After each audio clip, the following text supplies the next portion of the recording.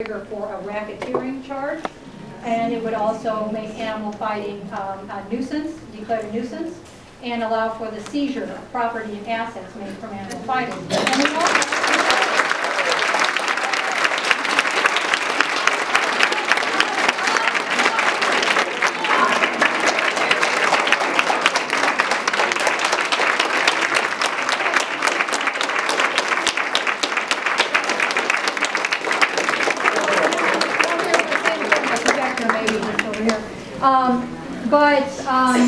I don't want to make you stand in front of them.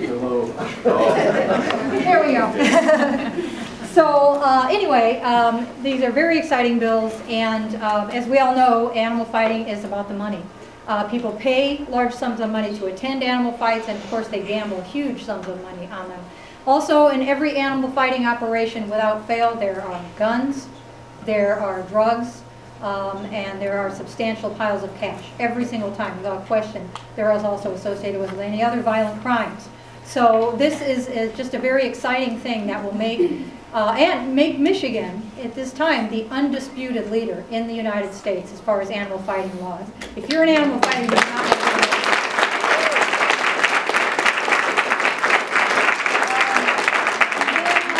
The bills were passed in the Senate last fall, and then went to House Judiciary and passed almost unanimously, and have passed the second reading on the House floor, and now they're waiting for their third reading. That's the latest that I've heard. We hope very soon they will be on the governor's desk, so it's just, we hope, a matter of time. So thank you.